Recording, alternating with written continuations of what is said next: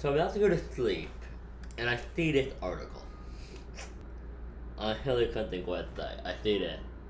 I hear about that, so I go check it out, right? And this, why? Oh, and apparently, the guy who did that, all right. This is the guy who he trolled them. He sent Hillary Clinton's website a picture, like a PEPE picture. PEPE, you know, the troll PEPE.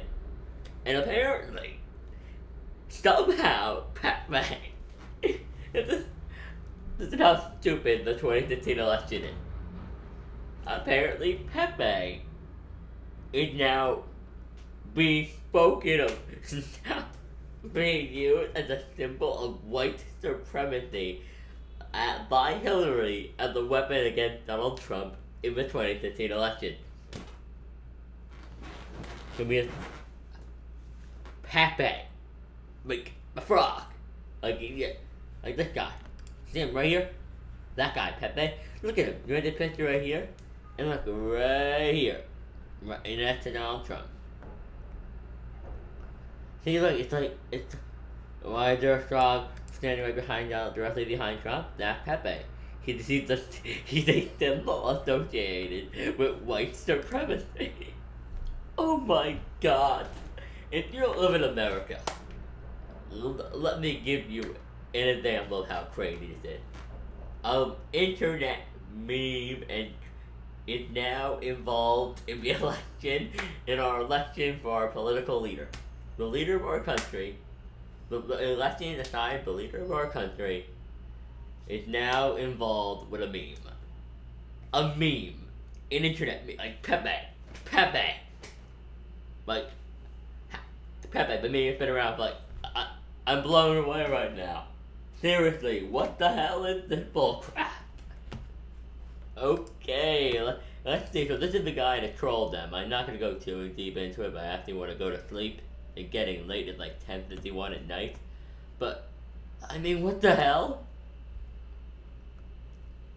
So he has a tweet saying, Hillary Clinton described as George T.S. Swift as a prominent white supremacist.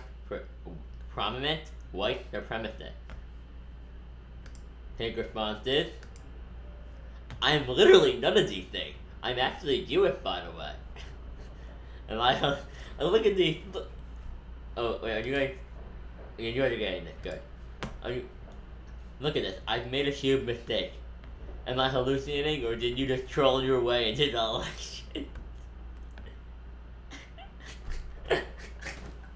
I'm sorry. I know I shouldn't be laughing, but it's just a joke. I had no idea how how this parody account got so big. He's even saying here, also a reminder that I don't have any political belief, and anything either mildly controversial I say is just really complex satire. So yeah. This guy right here, link to his Twitter in the description, and link to this will be in the description as well, had trolled his way. Oh, damn it. Had trolled his way into the presidential election. We're talking about the election at my school, because we're all going to be open up the vote soon. So we're talking about it. This, if it comes up tomorrow in class, I am literally just going to say, had you guys heard about the meme that is now part of the election? Okay, I'm sorry. If you live in the U.S., honest to God, you have no idea how stupid the country is right now. You have no idea. Like, forget who you support. Trump, Hillary, what the hell ever. Forget about all that crap. A meme is now part of the election. Try to wrap your head around that a meme could be a deciding factor in who a president of the United States of America is. A meme could be one of the factors that decide who wins this election now. Not just any meme, PEPE. Yeah. Yeah. Pepe. So, yeah. I know, I figured since it wasn't really political, it was more just, what the? This isn't political, this is more just like a, what the actual hell? Like, what is this? It's more like a, I don't know, just a reaction. So it's that the Pepe is now helping decide who the president of the United States is.